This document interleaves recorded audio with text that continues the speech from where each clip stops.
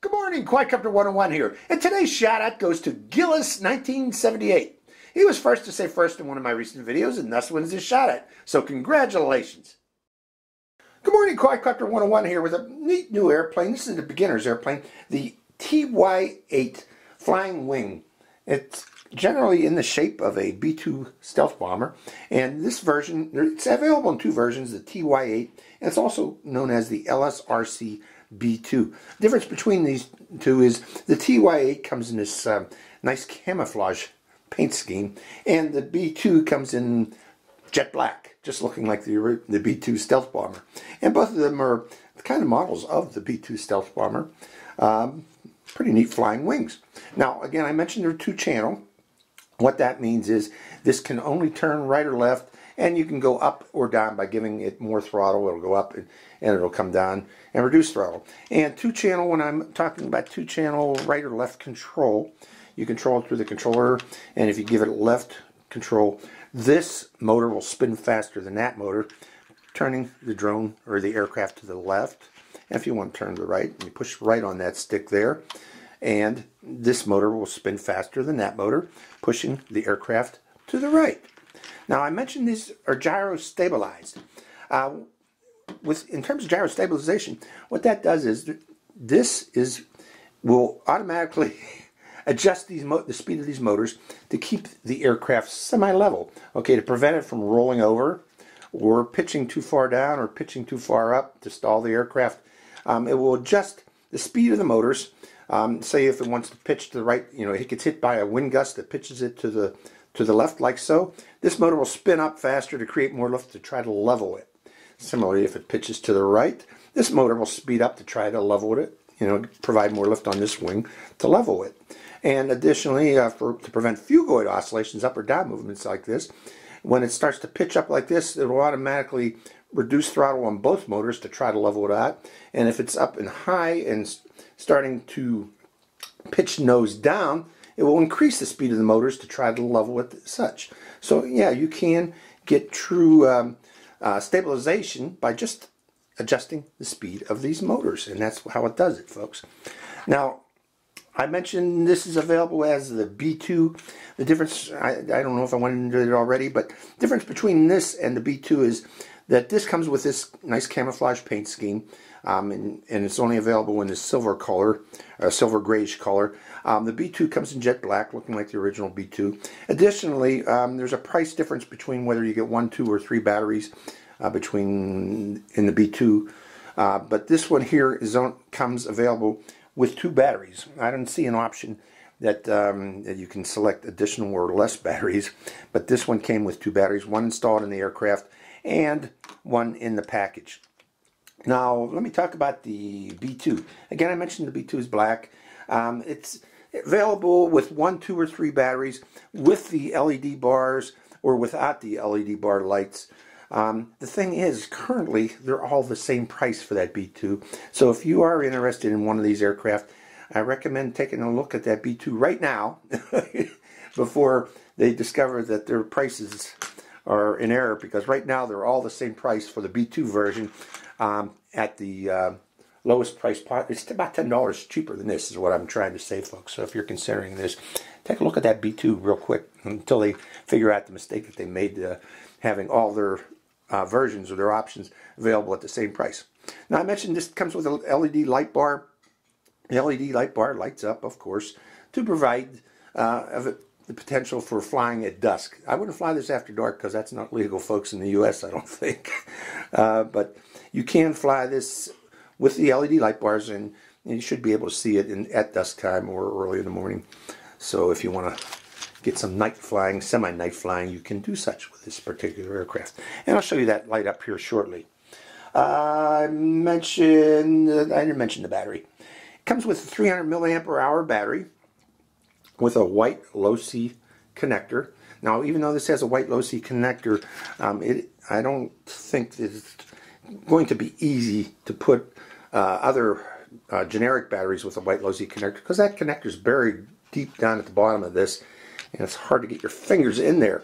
And the way they've gotten around this is they've encased the battery in this battery casing with the connector already oriented toward where the connection point is. And to get this in, all you do is slide it in like so, and then push both of these tabs forward, and that locks it into place like so.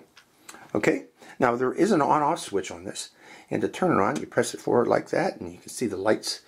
I don't know if you can see those lights like that, but they're pretty colorful and very bright, even in daylight. But let me turn this on real quick. I want to see what the lights do. This turned on. So, okay, so there they are. When you connect it to this, they stay full on instead of blinking like they were there. If they're blinking, that means they've lost connection with the controller. But let's try out the throttle right now, and give it a little throttle. Now I'm going to turn left, and this one's spinning faster. Turning right, this one's spinning faster to turn it right. So it does work. Okay, I've seen, I've flown many two channels, and this system does work. So we'll see how well it does with this particular airplane when we take it out into the field. Now this 300 milliamp hour battery, let me turn this off, is supposed to give you up to 8 minutes of flight time. I don't know if that's true or not, but we will see so when we take it out into the field. Okay, other things about the plane. It comes with this controller, very basic controller. It just has an on-off switch here. And again, this is your throttle control. You can just go up or down. And this is your right-left control for yaw or roll. This is going to roll a little bit when it turns as those speed up. Additional buttons on this. You can turn those lights off to save battery power by a quick press of this light switch here. And there is another button for rates. And by pressing this button here, that will enable the aircraft to pitch further right or pitch further left to make sharper turns. So I want to demonstrate that too when we get out in the field. Now the things that come with this particular aircraft include instruction manual. Now the instruction manual is very basic, and it actually shows a different airplane, but I guess it's a two-channel plane. They're all the same. I forgot to mention one thing though. This version, the TY8, comes fully assembled, folks. There's nothing that you need to do. You don't need to install these wheels. I'm not sure about the B2 version yet, because I don't have the B2 version. But that might require some installation of these wheels. I've seen that in the past with two-channel aircraft. You have to install wheels. This one you don't. It was already assembled, fully assembled, ready to go out of the package. It even had the battery installed. And it was fully charged when I got it. I don't know if that's going to be true for your version if you get this, but mine was ready to go out of the box. Other things you get in the box, again, mine came with a spare battery. I don't see that listed in the listing whether this is supposed to have a spare battery, but mine did. And it also came with a charger for this particular little aircraft. You can charge this either using a wall charger, or you could actually plug this into the USB port of your computer to charge this battery, because it's such low milliampere hour at 300 that it should not be a problem to charge this up in a reasonable amount of time. Other things that you get in the package is a spare set of propellers in case you ding those up, a screwdriver, and I'm not sure what the screwdriver is for. I guess it was, no, it's not for the installation of these things. So I'm not sure what the screwdriver is for, folks, because these propellers are not held in place by screws. They're just held in place by friction. So, but you do get a spare or a screwdriver for your particular aircraft. If you need a screwdriver, you got one. You get the controller, folks. Now the controller, I didn't go into this yet, but the controller has a lot of inoperative buttons that do nothing. Again, the only buttons that do something are the light button, the on-off switch, and the rates button. But it is powered by 3 AAA batteries. So if you want to, standard AAA batteries, all I got in there is super heavy duties from the dollar store. They should be sufficient for this particular aircraft. The range on this, I'd estimate to be about, I don't know, 80 meters, something like that, less than 100 meters. The thing is, this airplane is going to be really hard to see once you get out to that range, so you're going to want to keep it generally close, because it is a relatively small airplane at 355 meters, I believe, total wingspan on this. So that's about it. Again, available in 2 versions. I'll include the links to both versions below. You can check it, see if those prices are still the same on the B2, because that is a big error. Because I'm not going to let my sponsor know yet until they see this video. So if you want to grab that B2 while it still has the pricing error, feel free to do such. Okay, so let's take this out into the field, folks, and see how it flies. Hope you enjoy this flight. Good morning, Quadcopter 101 here, and welcome to Pleasant Ridge Park near Erie, Pennsylvania for the inaugural flight of the TY8, the maiden flight. Okay, I already have this connected to the controller. It's ready to go. So all we need to do is give it some throttle and get it in the air. The wind's coming from the north, or the south there. South is that direction. The way I'm going to launch this, folks, is I'm going to hold it by the edge of the wing, give it throttle, and then give it a toss. So here we go. Takes right to the air. Okay, let's see it turn. We got a wind. Giving it more throttle. The wind's bouncing it about. And when I bound this to the controller, folks, I had it in a nose up attitude, and I'm seeing that right now, that I need to recalibrate the gyros right now. See how that's just hanging in the air there? So I'm going to lower this, and we're going to land it and restart it.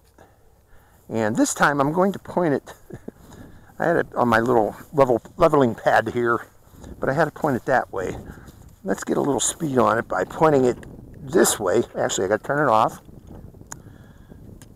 And then turn off the controller. Turn the controller back, or turn the drone back on, the airplane.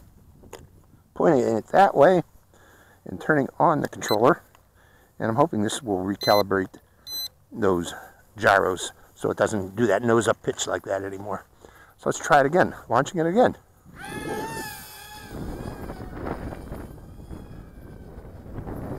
It just did a roll. It just did a roll. The wind is too strong for it today. I'm trying to bring it back to me. Don't want to come this way. So we're going to call it quits here today, folks. Wait a minute. I'm going to try one more thing. One more thing is to put some weight on this. Let's try that. Okay, I hoped that I had some putty in my bag there so I could put some weight on this, but no putty. But there is mud around here, so I put some mud on the nose.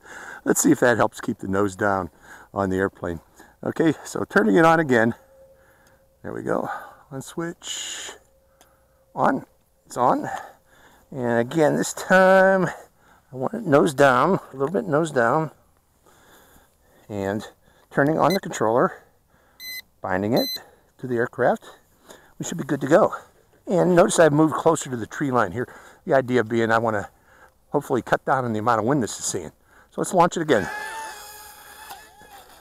Well, that did take care of the nose down problem, that mud. I think the mud came off.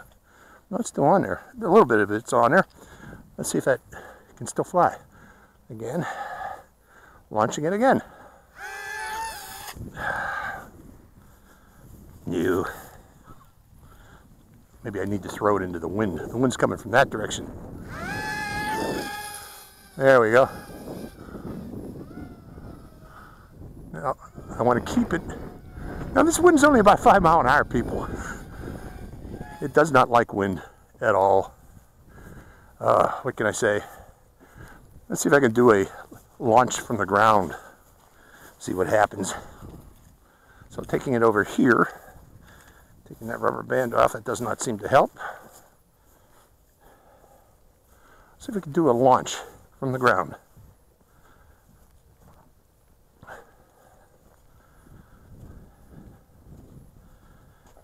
Okay. And again, I'm going to recalibrate the gyros by giving it a nose down pitch. I'm going to have to put it on some type of elevation like that. The nose, pitch the nose down a bit. That start up. Okay, that should, let's see what that does. Binding. Let's see if that calibrates the gyros any. And remember, I want to try to take off from the ground. So we'll see if this has capability of doing such in the dirt. Yeah, it did. Took off. Reducing throttle. It really is tail heavy. Real tail heavy. I think this is mainly meant for indoor flying, folks, in your local gym. Because outdoors, it just does not like any wind at all. because it buffets it quite a bit. Turning off those lights, give us a little more power. But there we go. That's the TY8. Launched from the ground, and I did not put any more. I took that dirt off because that didn't seem to help. And even this calibration I did, that nose down calibration, doesn't seem to help much either. It's really squirrely, isn't it? There we go. Again, indoor flyer, I'm guessing, only. Outdoor flyer, not so much.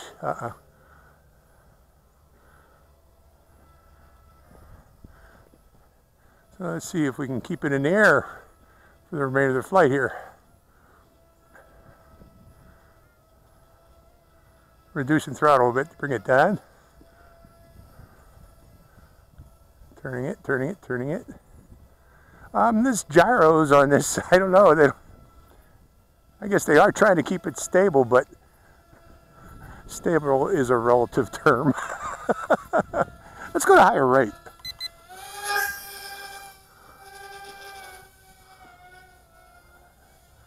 I don't know the higher rate, if that helps any at all. Not so much. But yeah, indoor flyer only, folks. This is meant for gymnasium flying in the winter. And I guess that's why they released it this time of year. See if I can turn it to the right.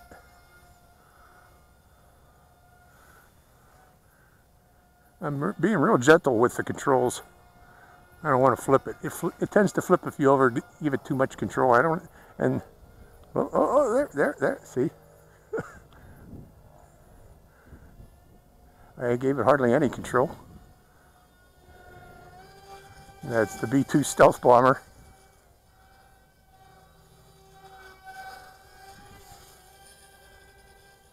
It's starting to get weak, the motor.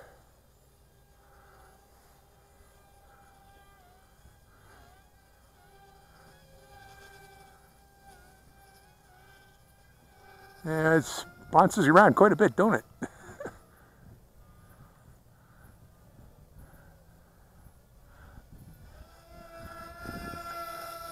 Bringing it around that way. So, you know, more or less all you can do with this is right and left turns. It's meant for, again, for beginner flyers to learn to do right and left turns. But again, it's meant for beginner flyers indoors, flying in your local gym. Because this one has a hard time with wind.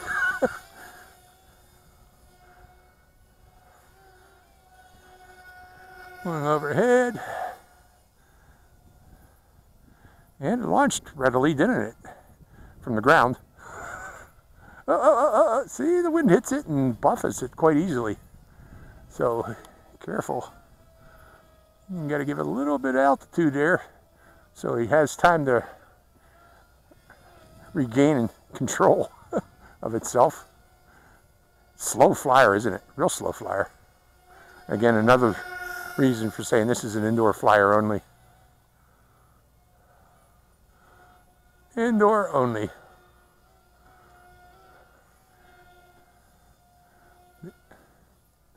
But there we go around. I'm giving it some altitude here. We're up about 20 feet, 30 feet. Ooh, it's climbing high. Cutting back on the throttle. We're too high. If we get too high, I'm going to get buffeted by the wind. Bring it back down here. And here comes that wind. I can feel it. Whoa! Did you see that, folks? It rolled over. It was flying inverted there for a while.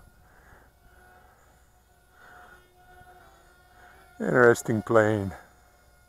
TY8 and the B2.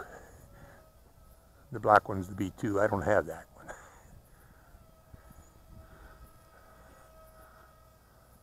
Okay, coming around, coming around. See how much flight time we can get out of this. It really did help to come over here closer to the trees.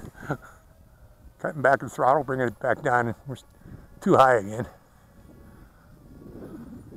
Giving the throttle, coming down too quickly. It does not glide very well. You cut back the throttle, it comes down like an elevator. turning to the right. Gentle turns. I'm not sure about the... You know, one thing I want to check when we get toward the end of the flight here is on that gyro stabilization. Is it actually working? So, and the way I can check that is, let's do that. Let's bring it down. See if I can land it. See if I can land it.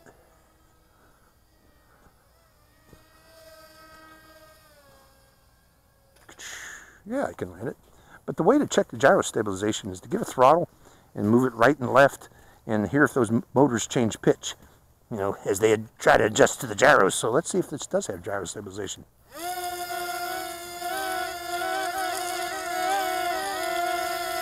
I'm not seeing it. I'm not hearing it.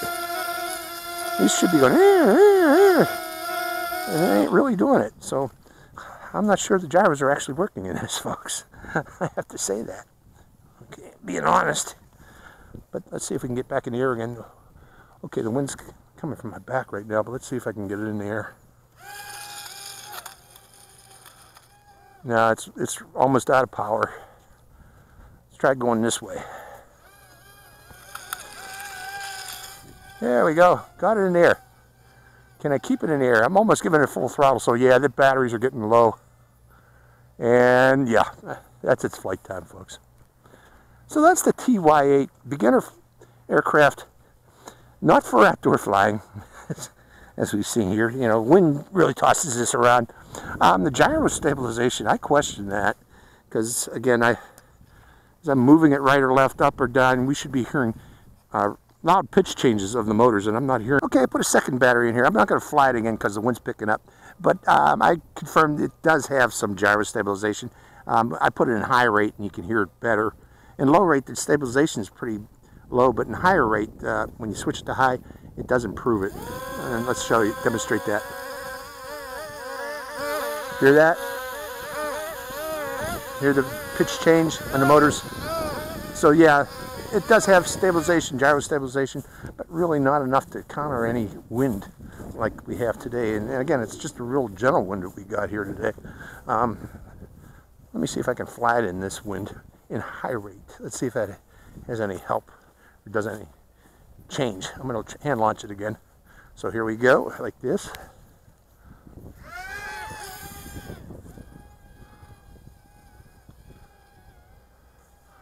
Yeah, go to high rate. And that stabilization comes on a little bit better.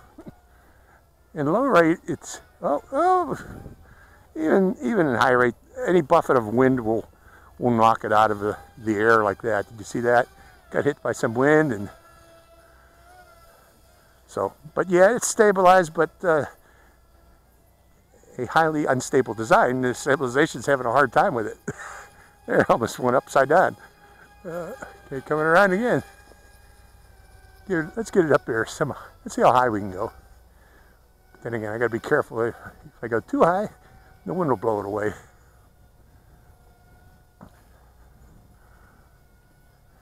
See, it's just hovering in the wind there.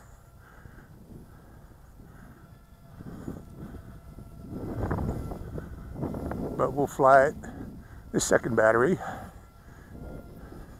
in high rate the whole way. And give those gyros a little bit better chance of demonstrating their effectiveness. Let's go downwind. And turning it around.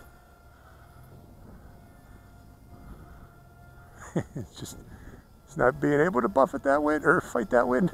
Reducing throttle, hoping it comes down. Oh, no, it flipped it. Okay, we're going to call quits. Again, not an outdoor flyer. It is gyro stabilized, but it's a highly unstable design. So that stabilization doesn't seem to help it much. Again, mainly for indoor flying, outdoor flying. Okay, it's Quadcopter 101. Giving it a second chance, but no. Quadcopter 101, hope you enjoyed this flight. Quadcopter 101, signing out. Hi, Quadcopter 101 here again. Hey, if you want to get your own shout out in one of my future videos, make sure you subscribe to my channel. It's real simple. Just go to my channel page and click on that subscribe. And also make sure to click that bell button right next to the subscribe button. That way you get notified when I release a brand new video immediately and give you a chance to get that first shout out. So Give it a try, folks.